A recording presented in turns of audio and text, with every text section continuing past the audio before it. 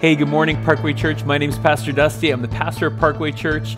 We're excited to have you here today for some worship and some teaching. I want to give you some announcements at the start of our morning here. And this evening at 7:30 p.m., we are having our Parkway Church Summer Town Hall. This is an opportunity for you to Zoom in tonight. And we are going to pass on some great information concerning church this summer into the fall. Have some great things to announce to you, to pass on to you, and also give you an update, kind of a review. Our fiscal year within the Wesleyan Church denomination starts and ends in May, so we want to give you just a review of celebrating some of the ministry that happened last year, give you a financial update, typical town hall thing where you can ask some questions and give some input as well. So we want you to be part of that. If you're part of our directory, you already received an invite for that. If for some reason you didn't get one, let us know. We'll get that to you this afternoon. We want you to be there 7:30 p.m. Be an hour long, no longer. And we'd love to update you on some of those things. Great things ahead. I want to also let you know, Wednesday, June 23rd, school's out for summer. That afternoon, June 23rd, we are having a summer Zoom party for Parkway kids. And June 30th at 7 p.m. is our next Parkway youth event over Zoom as well. We want you to tune into that. If you get teenagers, kids, check out our Facebook page, and there'll be updates and announcements for those things as well. Grab a coffee, grab your Bible, tune in, and take part in your household in some worship this morning, and then we'll dig into the Word afterwards. God bless you today.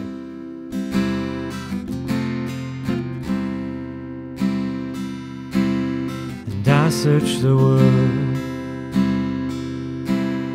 but it couldn't fill me. Man's empty praise and treasures that fade are never enough. Then you came along and put me back together, and every desire is now satisfied here in your love. Oh, there's nothing better than you, there's nothing better than you, Lord, there's nothing is better than you.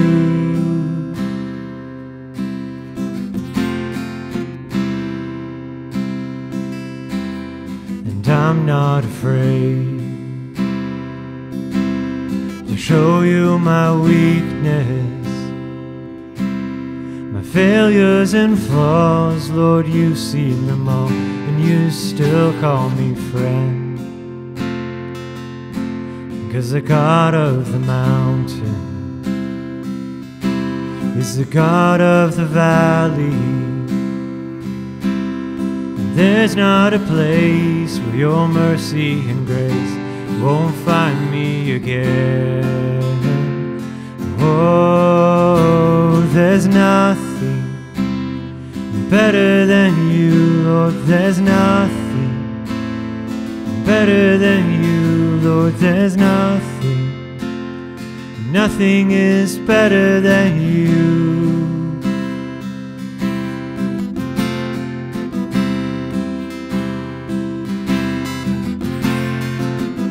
You turn mourning to dancing, you give beauty for ashes, you turn shame into glory, you're the only one who can. You turn graves into gardens, you turn bones into armies, you turn seas into highways, you're the only one who can. Oh, there's nothing better than you, oh, there's nothing better than you, Lord, there's nothing is better than you. Oh, there's nothing better than you, Lord, there's nothing better than you, Lord, there's nothing is better than you.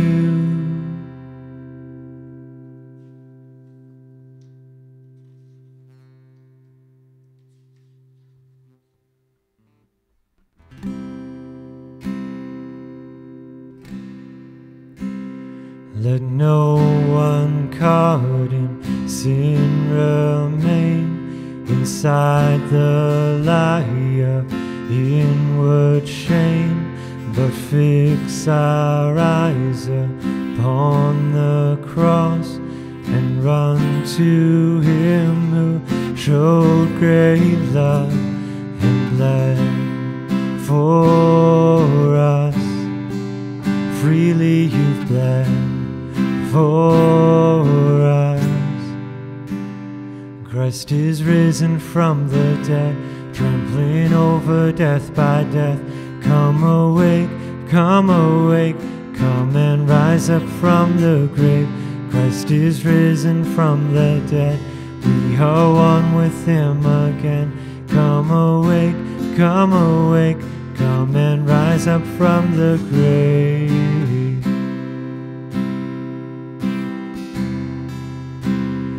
Beneath the weight of all our sin, You bow to none but heaven's will. No scheme of man, no scoffer's crown, no burden great can hold You down. In strength You reign forever. Let Your church proclaim. Christ is risen from the dead, we are one with Him again. Come awake, come awake, come and rise up from the dead. Christ is risen from the dead, trampled over death by death. Come awake, come awake, come and rise up from the grave.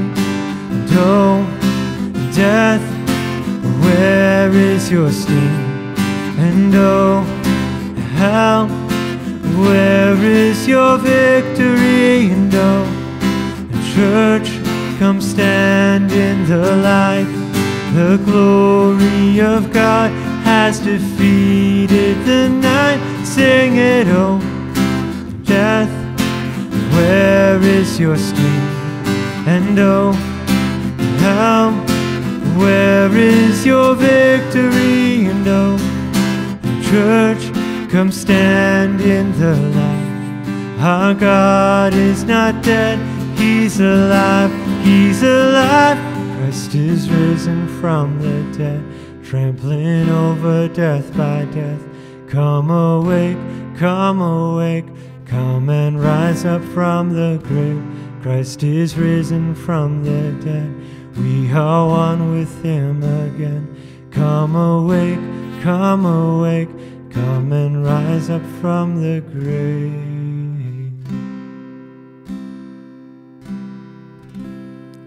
Jesus, we thank You that You rose from the grave, proving Yourself victorious over death and sin, proving that You're the Lord and Savior of each and every one of us. We thank You for Your power to do that.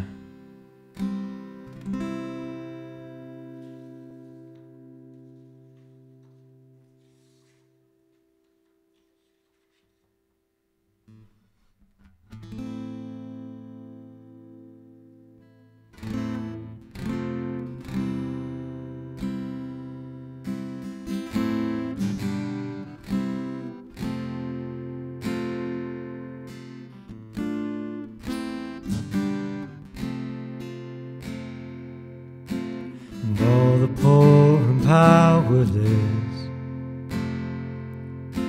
and all the lost and lonely, and all the thieves who come confess and know that You are holy, and know that You are holy. And all will sing out hallelujah, we will cry out hallelujah.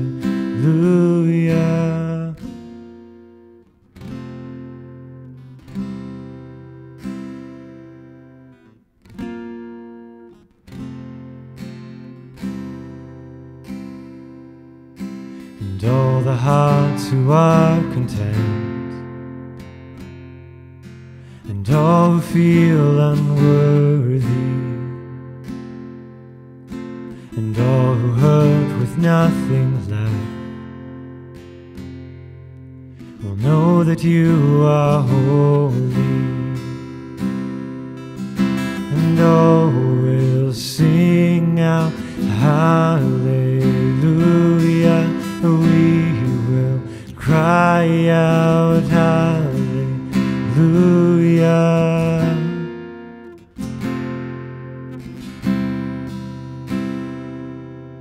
Shout you, go on and scream it from the mountains, go on and tell it to the masses that He is God.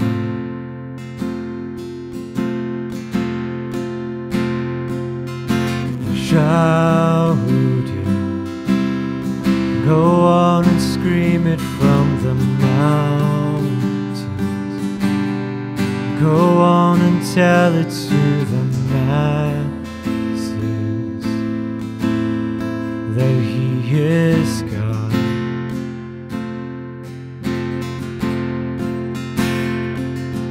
And we will sing now hallelujah. We will cry out hallelujah. We will sing now hallelujah.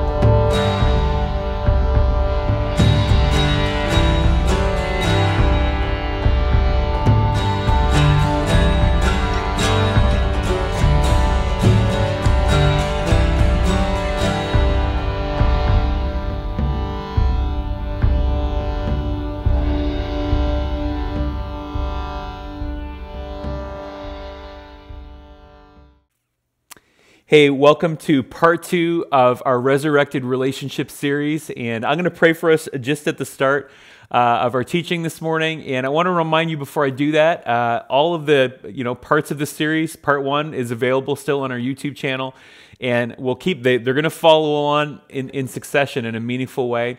Last week, as a foundation, if you missed last week, we really wanted to establish, before we get into some of the guidelines of Scripture concerning relationships and how we should behave in them. We sort of, as a starter last week, just reminded you that these principles are great. They're inspired by the Holy Spirit, but we also have the Holy Spirit's power, His witness inside of us to live this way. And as God speaks to you last week, this week, the coming weeks, on relationships in your life, our prayer is that God would bring healing into your life, that God would speak to you, maybe concerning a relationship in your life that there's walls up in it, right? And things that are not going well. That God would heal, that God would open up doors, that God would restore you into right relationships with people around you. And the scripture says we should try to live at peace with all men, with everyone around us. And hopefully out of these next weeks will come moments of reaching out to somebody that you're estranged from. Will come a moment of forgiveness, of forgiving someone with the Holy Spirit's help that has wounded you, has brought wounding into your life. Maybe it'll give you creative thoughts from the Holy Spirit to sort of breathe life into a relationship that's stagnated. And that's the foundation of what we're doing. I'm going to pray for us that the Spirit meets with you today that way. Let's pray. Father, thank you so much for your word. I thank you so much for your Holy Spirit. We read Scripture, we see these principles that were inspired by your Holy Spirit. And these are not just rules given to us. These are principles, God, that you want to work in our hearts and minds to be able to fulfill and live out by the power of your Holy Spirit. We need your Holy Spirit's power working in us today to bring healing, to bring truth into these areas of our lives, Lord. In Jesus' name, amen. Amen. So today's message, part 2, it really is really simply today, kids and parents, all right? Kids and parents. How many of you were children once? That's everybody, right? This sort of applies to everybody. How many of you might be parents someday, maybe, right? There's so many things that apply to us at different stages of our lives here. And important part to dig in. We're going to look at Ephesians 6 as we dig into the scriptures today. And before I kind of start reading into the scripture, I want to let you know if we could remind ourselves of this. And I know our past series, the Under Fire series, I reminded us the whole way through to read these epistles, these letters in the New Testament. Imagine them as being letters being read to a house church, a church in someone's household, everybody gathering around and reading the letter written by one of the apostles and taking it in, talking about it afterwards. Wouldn't it be great if God restored some of that heart in our households where there was discussion afterwards, an opportunity to speak about the scripture as we open it up. So you need to imagine entire families sitting in the same room and hearing this admonition in Ephesians that applied to the kids in the room, the teenagers in the room, the parents in the room. It applies to all of us in so many great ways today. Let me read the first verse, Ephesians 6. Children, obey your parents in the Lord, for this is right. Children, obey your parents in the Lord, for this is right. The Greek word for obey, it suggests complying or submitting to your parents. And this part of our scripture today very much applies to the children in our household. And I want to be really careful before we dig in. This scripture, imagining the context again, this letter being read out to a house church and being read out to families who loved the Lord Jesus Christ, who Jesus was Lord in their home. This is sort of speaking into the best case scenario for potential. These are people filled with the Holy Spirit hearing this and going, yeah, that's how we should live as Spirit-filled people in these relationships. Children, obey your parents in the Lord, for this is right. It makes sense to. It's funny, in our earliest days of development, we learn to respect our parents' voice even before we've even learned a lot of the English language. I was listening to one of my nephews this week, and they have young children, and a young child that's learning to speak, and hearing him speak to his daughter and just say, hey, wait a second, I'll change the names for their sake. Hey there, Susie, look out, stay away from that. They know the tone of their father and mother's voice when they are about to get into trouble. We're sort of hardwired for this, aren't we? It saves us when we're little children. It saves us from getting hit by cars, drinking poison, getting stung by bees. This relationship of just obeying our parents at a very fundamental level, it's an incredibly human thing that God wired us to do. I want to tell you something about our brains. Listen to this. Though the brain, y'all got brains, right? Yeah. Though the brain may be growing in size, this is talking about our development, it does not finish developing and maturing until into our late 20s. I was talking with another youth pastor this week who had been in youth ministry for a long time. I was a youth pastor for 17 years, and he had been in youth ministry for a long time, and we were talking about being youth pastors in our early 20s, right out of college, or right out of Bible college, and how at that age we were probably a little bit more risky in some of the youth activities we were involved in, or what we took our kids on trips to be part of, things like that. And as I grew up, I remember some of those early days as a young youth pastor, some of the older youth leaders in our youth group, we'd go on a youth trip and they would remember things like, bring snacks for the kids, bring a first aid kit, things like that if you're going to play paintball, things like that our brains are not fully developed yet until into our mid to late 20s.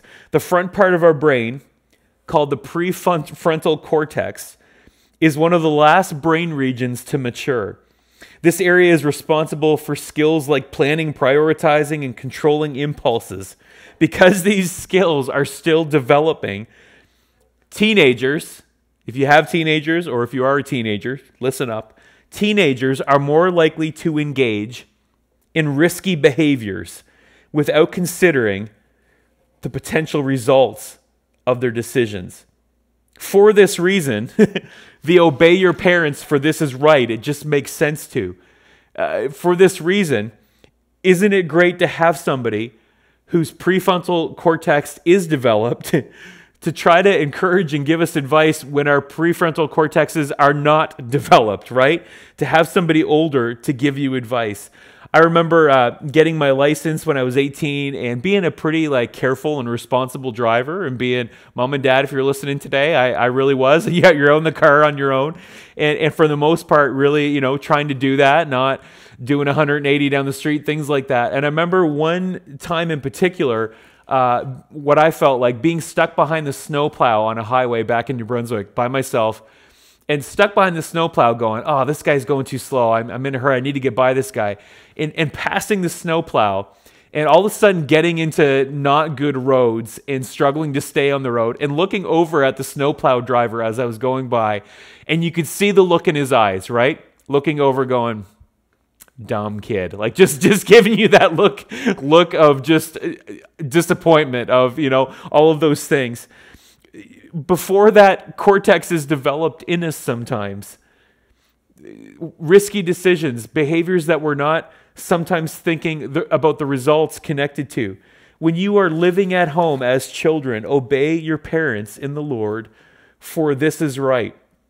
Kids, if you're listening today, teenagers, Luke 2:51, it says that Jesus, this is a really interesting part of Scripture, it says that Jesus was subject to his parents.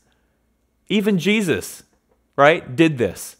As far as living in obedience and doing chores in his household. It's hard to imagine Jesus doing this, right?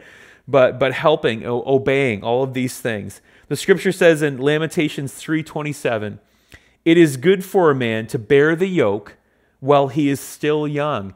It's good for us to be under discipline at a young age.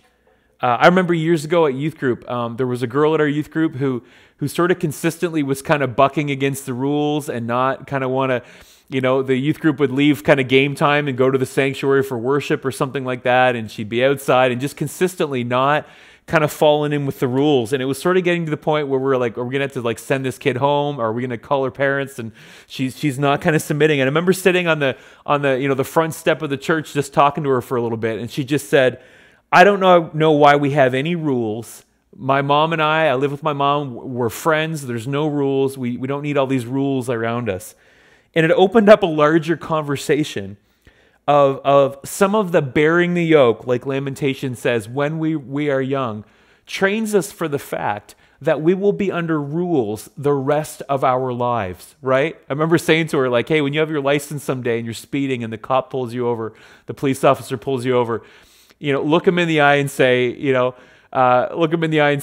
hey, I don't really believe in this rule, so I should be allowed to go. No, you're going to be under rules your whole life, at your workplace, at your all sorts of things that we are going to have to submit to in our family life, in our church life, in our governmental rules life. There is submission and discipline the whole way along. Now, obviously, I said it the first, this scripture applies to sort of the best case scenario, spirit-filled people that are living in their family life, how we should interact with each other. There are occasions, right? There are occasions where my obedience to Jesus Christ, I'm thinking of those extreme circumstances, right? Where parents are asking a child to do something that is contrary to what the Spirit of God would lead them to do, contrary to what Scripture would say. There are moments where there might be this extreme case where someone is being asked to do something wrong. This is not what this scripture particularly is talking about. It's talking about living and thriving in that best case scenario. How many people want their family life to be the best that it can be? Amen? Like, this is kind of where we're headed with this, to be the best that it can be. And kids, if you're getting bummed out that all the direction here is for you, we're going to have some direction for parents in a little bit, all right? But obey your parents. This is a good thing. This is the right thing. I was listening this week to Rick Warren talk about this very scripture, Pastor Rick Warren in the States, and he said, of all of his years of counseling families, he discovered something really interesting, that sometimes even the most dysfunctional sort of parents or family situations that he was counseling in, oftentimes the parents, even though they were struggling to do good, they were struggling to do things well, they still really wanted the best for their children. And I've seen the exact same thing, right? Of even teenagers at youth group coming out of really difficult family situations and sometimes meeting parents, they really genuinely, tearfully, most all of them, right? Even if they were struggling with addictions or struggling with different things, they really did want the best for their kids. They wanted better for their kids than what they were giving or what they were able to give. They really did want a lot for their kids. And your parents, you didn't choose your parents. They're not perfect. And Scripture sort of exposes three authorities in our life that will have to be honored, and in the home, the church, and in government. And that respect of that authority and obedience within a household. In our present culture, there seems to be this trend right now, especially in the West, right? Towards, if you are, and I don't say this, if you're a teenager listening this morning, I'm not saying it in a mean way to you, but sort of this trend towards, if you're 16, it means you're liberated and you're the most thoughtful about the things in the world and you've got it right. And we need to throw off the shackles of all these out-of-date sort of institutions and thoughts and laws around us. And boy, don't we value the energy of youth? We value new ideas. We absolutely do. But Scripture talks about the wisdom of someone that is older than us and more experienced than us, that has followed Jesus Christ longer than us. The Scripture says if we walk with the wise, very simply, we will become wise as well. Proverbs 16:31 says this, gray hair is a crown of splendor. Now, in your household today, if you have somebody with gray hair, look over and say, that's a crown of splendor. Give them a look, gray or white hair, look over and say, they have a crown of splendor. It's the Scripture's way of kind of saying the oldest one in the village is to be the most respected and honored. Cultures through the centuries have been good at this, even though it's sort of a lost art in our day. If you think about 2,000 years ago, the man or woman in the village who was the oldest had the most life experience behind them, the most knowledge about the crops around them, the most knowledge about kids being raised around them. What they knew was invaluable in difficult and hard days. Some places around the world, this respect still exists. I was watching a travel show the other day, and it was exposing and talking with some of the culture in a Scandinavian country where they sort of joke that there's one sauna for every 3 people or something. It's one of those kind of places. And they were talking about sauna etiquette. And he gave this image of maybe 10 men sitting in the sauna. I know in North America, business deals are done on golf courses, right? In other places around, they're done other places. He said people sitting in the sauna and talking about work or life or things like this. And there's a tradition sort of in that culture of the oldest man in the room getting the best seat at the sauna. And if somebody new enters the sauna, that a younger person would get up and give the oldest man the seat at the sauna. There's a neat story, and the travel guide told the story of an elderly man entering into the sauna, and the prime minister was in the sauna, and there was this awkward moment of sort of respect. Who deserves the most respect? What should we do? And the prime minister getting up from his seat and giving the sauna over to the elderly man that came in. This type of respect is sometimes sort of a lost thing in our culture. And I think, boy, we're going to get onto it in a second when we talk about honoring your father and mother, but this area of obedience from a young age, it blossoms in later when we get to verse 2, into honor towards our parents.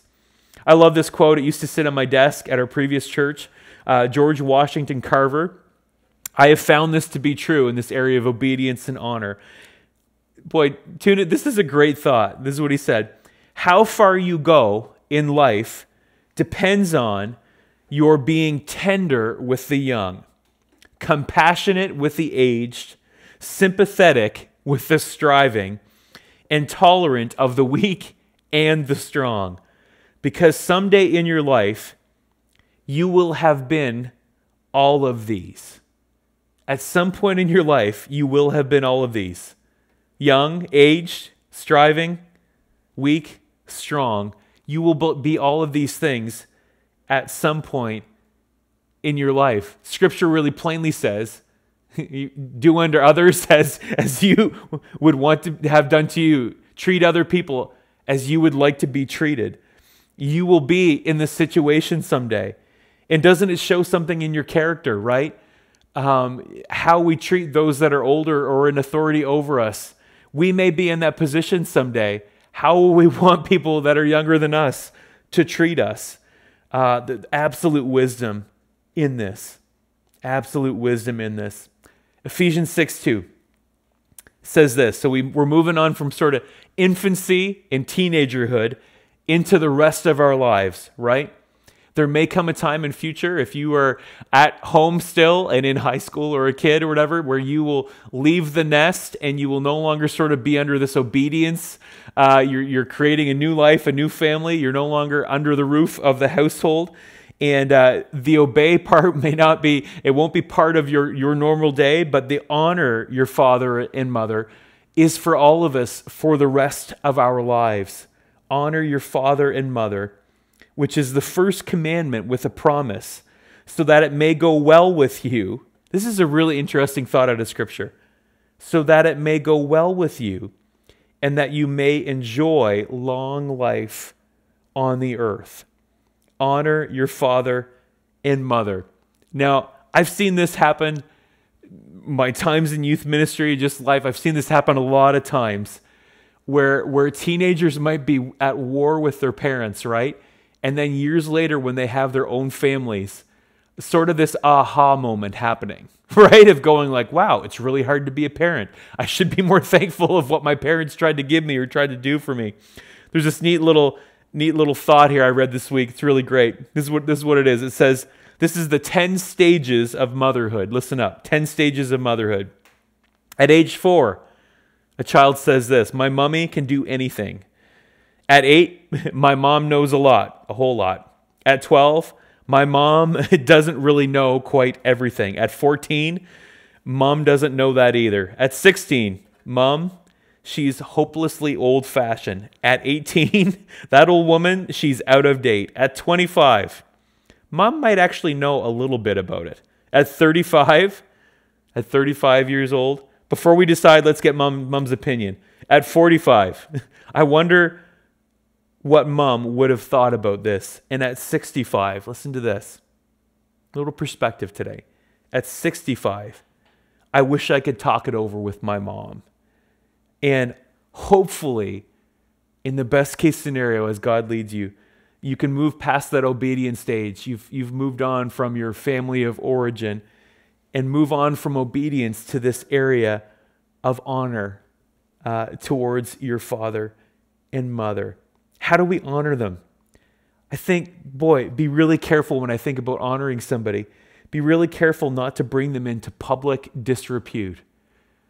We talked about this a week before, but the gospel is the hardest to live out in your household, right? You can fake it around town with your friends or the people you work with, but the people that are in the same house as you, they see every good and bad part of you. They see that sin nature displayed more than anyone else. We're privy to that in the lives of our parents, right? Don't bring them into public disrepute. Share the best of them with other people. Be thankful for them. How many kids often struggle to understand their parents until they have their own children? The difficulties, the sleepless nights, the empty wallets, and this issue of honor, understanding where you came from and where those parents came from, and honoring, it seems to give perspective on where we're going. Years ago, a father of a teenager at our youth group, he had gone through terrible difficulties in his life leading up to being a father. Addictions, abuse, all sorts of things leading up. And had sort of lived this wild and crazy life and had come to Jesus and is raising a teenager. And I remember him looking me in the eye one time and just saying this, I don't feel like I'm giving anything good to my son. Like he looked back on his life that felt wasted and difficult and troubles caused by him, troubles caused by others, and just sort of the wildness he came out of. And he says, I don't know what I'm giving my son right now. And I want to tell you, that understanding with his son, that connection, I remember looking him in the eye and go, listen, you're the turnaround in the history of your family. Think what would have happened if you had just continued on and not come to Christ and not decided to want to be a great father and do the best you can. Think what would have happened if you just continued on that dark path, right, before you would come to Christ. The turnaround generation always has it the hardest, right, of undoing all these bad sort of things put on you and moving forward and trying to lead your family in this way. It matters, mom and dad. Boy, it matters to lead your family. And it was interesting how understanding that teenage boy was of his father's background. Like once he understood how forgiving, naturally we forget this sometimes, how forgiving our kids are, parents, right? When we actually are honest, how forgiving they are. Understanding where he came from was part of this honoring, right?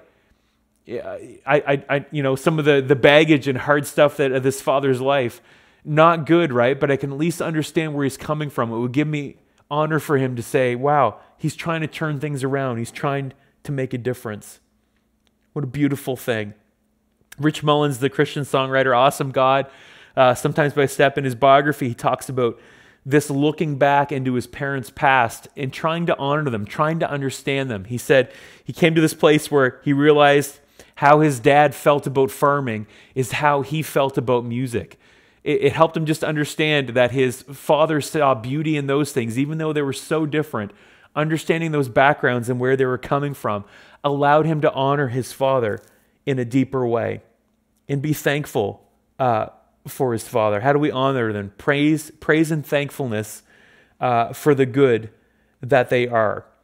A perfect parent, listen to this is neat. A perfect parent is a person with excellent child rearing theories and no actual children. That's by Dave Barry. There's no perfect parents, but by the grace of God, would he help us? Would he help us to parent like Jesus would? To parent like Jesus would. I read a stat this week.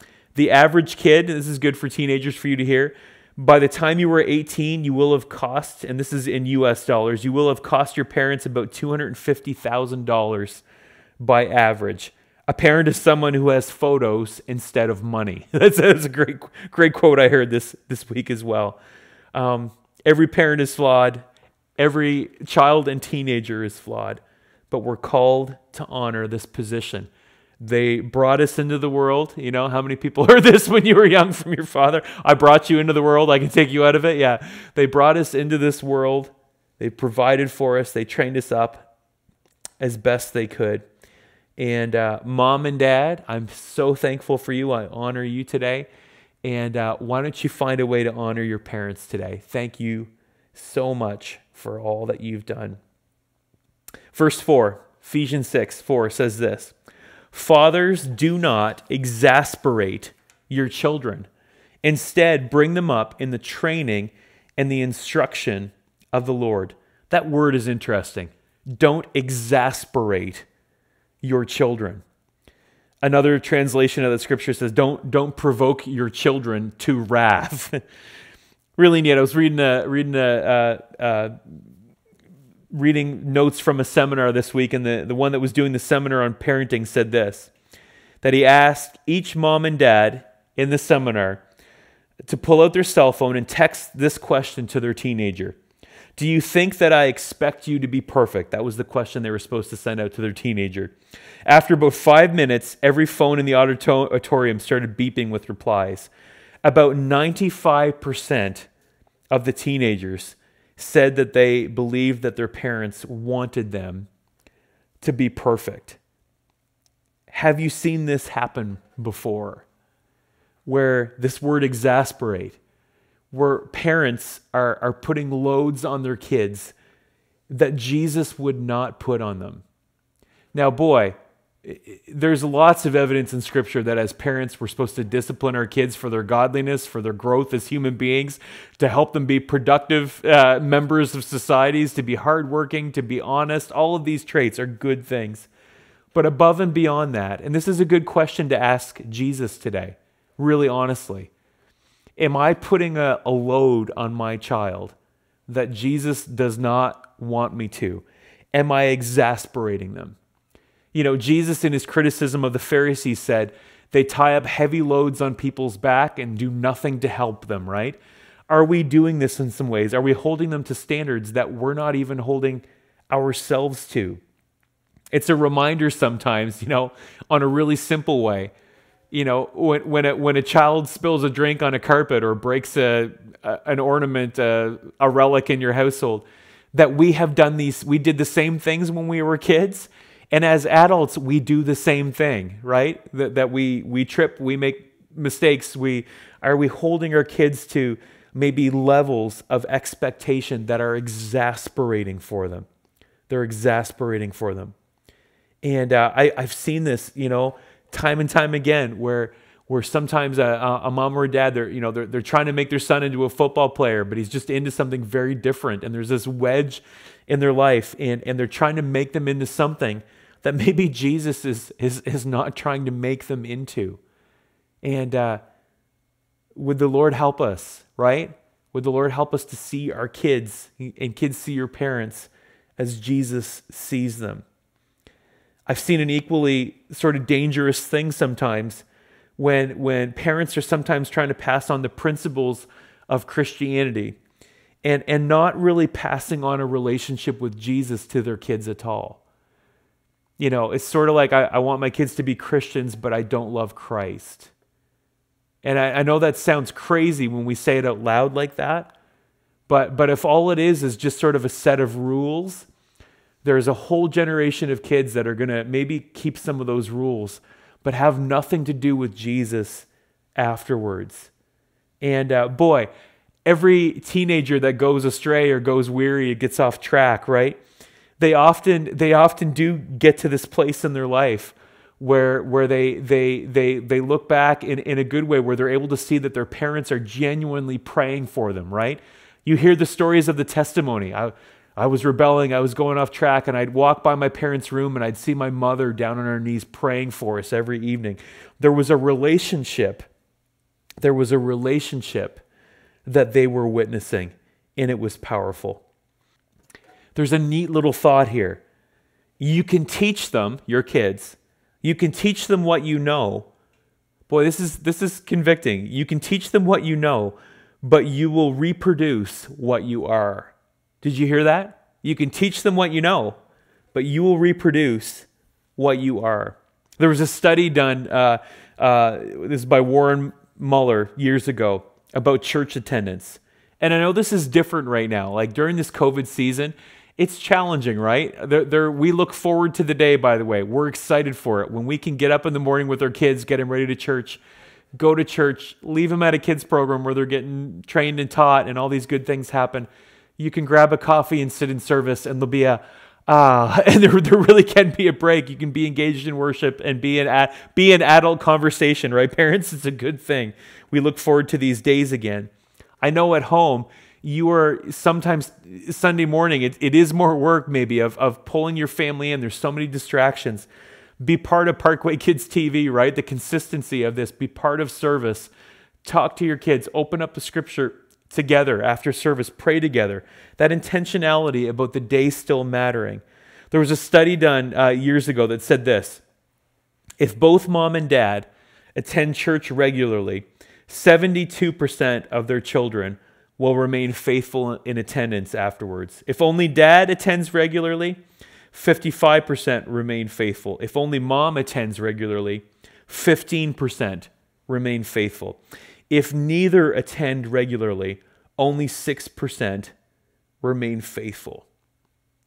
It speaks to a consistent pattern in our lives, mom and dad, of knowing Jesus Christ and leading in our families, and leading, intentional about following Jesus Christ,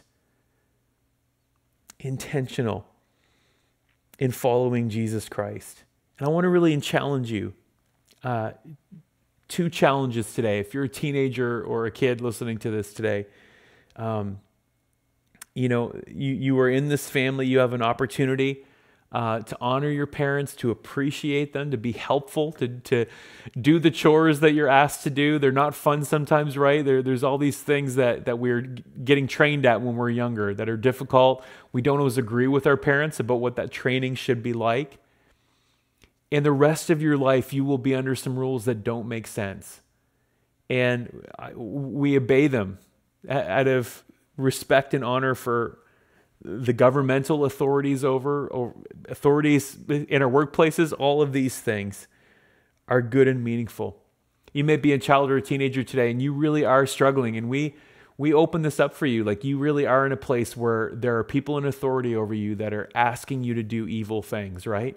You are in a really hard place right now. And we're going to talk about this next week, but the scripture says that God will be a father to the fatherless, that you can call on him and reach out to him right now and say, God, how should I act? What should I do in this situation? It's so beyond me. How do I act? You're in an unsafe place. You reach out for help. You call the police if it's those type of things, right? You're in a terrible situation this way. That God would help you make right decisions as you pray, right? And reach out for help. That's obviously an extreme case that would probably not be most of the listeners today. And in those other cases, what does it mean to honor your parents and respect them? That it would go well for you the rest of your life. That it would set a pattern of respect that breeds respect and honor. That there would be something that passes down the line. And for parents today, would there be a cry in your heart to say, what does it mean for me to lead in my household and show my kids my relationship with Jesus Christ, and to be consistent and to not exasperate my kids with things that Jesus Christ would not exasperate them with? You can teach them what you know, but you will reproduce what you are. Let's pray. Father, thank you so much for your word. I see the scripture. The reason it's written down is because we struggle to do these things. As parents, there will be moments where there is enormous temptation to be exasperating towards our kids. We've done it before. We've had long days, hard days, and we've been frustrated. We've been short with our kids. We've been over the top sometimes, putting things on them that we don't need to. And as kids and teenagers, we've been really, disrespecting, dishonoring to the parents, God, that you've given us. And Father, would you work in us to honor properly this week and obey even when it's difficult? And God, for maybe a kid or a teenager here today that really is in a situation, if there is one listening today, would you give them courage, God, if they're in an unsafe situation where their parents or whoever is in authority over them is not acting properly to them or is asking them to do things that are wrong, would you give them real courage to reach out to someone for help today? If it's a neighbor or a friend, the authorities, the police authorities above us, God, would you give them courage to do that? In Jesus' name, amen. We want to walk with you on this journey, and we want to offer you counsel. If you are in a hard situation within your family life right now, we can provide some counsel for you. We can refer you to some counsel. But God wants, peace, love, joy, patience, gentleness, self-control within our families, right? As people that are filled with the Holy Spirit are living together. And if we can help you along that journey, we want to. So make sure you let us know. If there's anything we can help with that way, you can contact our office and let us know. God bless you today. Excited to dig in next week. The furious love of God the Father. That's our topic next week. Excited to share the word with you. Tune in and keep following along with us. God bless you today.